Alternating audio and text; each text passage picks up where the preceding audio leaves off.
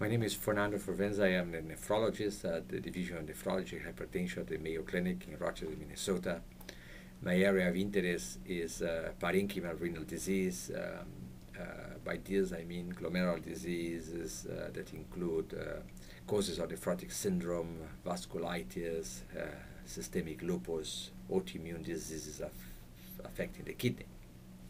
Now, what is nephrotic syndrome? Nephrotic syndrome is, the name says, is a constellation of signs and symptoms. Patients excrete an enormous amount of protein in the urine. Because they do that, they lower their protein in the blood, or albumin. Then they get that result in salt and water retention. Then they develop edema, and they have hyperlipidemia.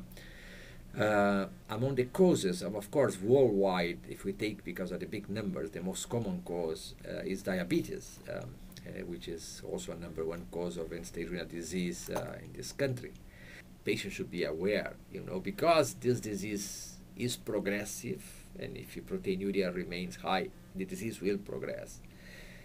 People should not stay around waiting, until you reach to a point of no return, because the kidney is like a house that is undergoing fire. When do you call the fireman? You are in the garden and you see that your kitchen is on fire, but then you call the fireman there, or you decide, well, maybe I'm going for a walk around the block and then I'm going to have a coffee at the corner, and then, well, if you do that, when you come back and decide to call the fireman, you may not have any more house, or the fireman may come, but it's I'm sorry, we are turning off the fire, but there is going to be no house left. Traditional view about the disease is that was many years and still now said is that is a disease that is a 30-30-30, meaning that 1/3 of the patients will get better spontaneously. 1/3 of the patients will continue to have proteinuria, although will be in low-grade proteinuria, and 1/3 of the patients will continue to have massive proteinuria, and those patients are the ones who are going to progress, and these ones are the ones who needed to be treated. I don't quite agree entirely with this, because in reality, the 30-30-30 does not apply in patients who have very high degree of proteinuria, meaning that if you have 8, 10 or more grams of protein per 24 hours urine, you don't have a 30% chance of going to spontaneous remission. Your chances are much less. So the implication is that what the standard recommendation is that these patients should be initially treated with conservative therapy. It applies to those patients, but we need to be more vigilant, because those patients are unlikely to go into spontaneous remission during the period that we should wait, for example, like 4 to 6 months on conservative therapy. And there is, in my view, no point in waiting longer in these patients, because they are not unlikely to go into remission, and you're just allowing those patients to continue with suffering from the complications of nephrotic syndrome. So new medications that have been available are monoclonal antibodies, and we have done a couple of studies here at Mayo using rituximab. Rituximab is a monoclonal antibody against the CD20 antigen present in the membrane of B cells.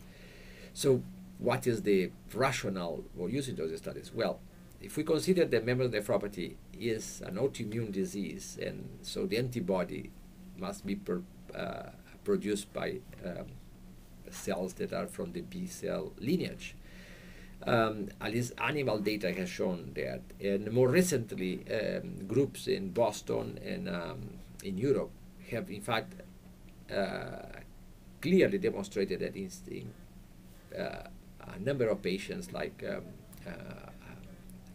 with membranous nephropathy, antibodies are present in circulation, and those antibodies react with antigens present in the glomerular or basal membrane of those patients who have membranous nephropathy.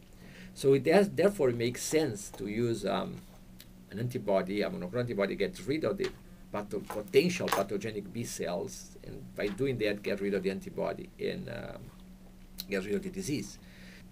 The problem is that when we have those pilot studies, in medicine we need to say that the proof of the pudding is in the eating. So, the proof of the pudding in medicine is in the randomized control study.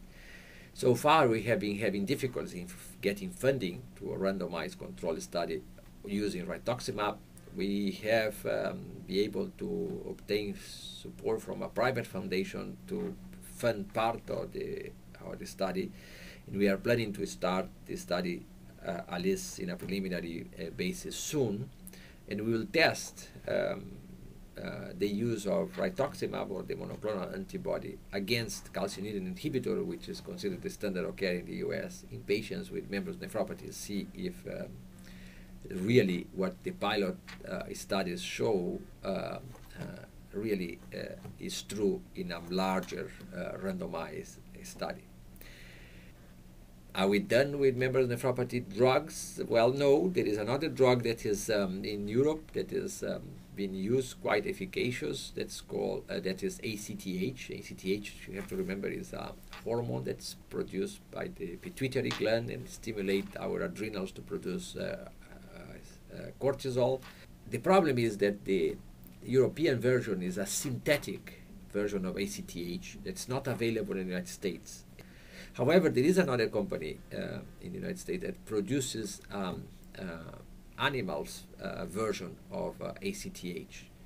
And in fact, it has been approved by the FDA for the use in nephrotic syndrome over 30 years ago, when there was no much requirement for a drug approval, and drug was approved just based in principle that it could work.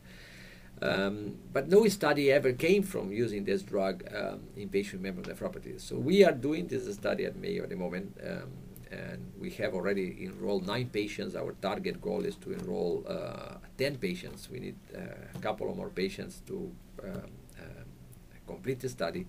First of all, I always encourage patients to participate in clinical studies, because patients, by the nature of the clinical studies, they are very much scrutinized by the FDA, by the institutional review board that carries the study. And because we don't have a standard therapy for membranous, I would encourage people to participate in new therapies that are around, because this will help other patients to in the future to really reach the goal of finding a better treatment for membranous nephropathy.